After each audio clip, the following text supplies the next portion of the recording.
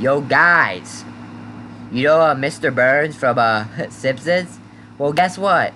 He called me up the other day. He told me he has an interest in animal porn. This bad. This bad. And guess what?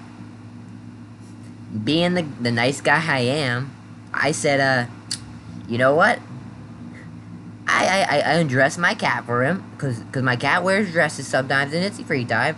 And you know what he said? Let me see its fucking penis now, or else. That's what he said in those exact words, like he needed it in there.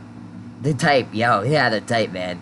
That type that really needs to type. That can't really carelessly glance over them without saying, holy shit, they found out my deepest secret, you little fucking nigger. You're gonna pay forever for knowing me.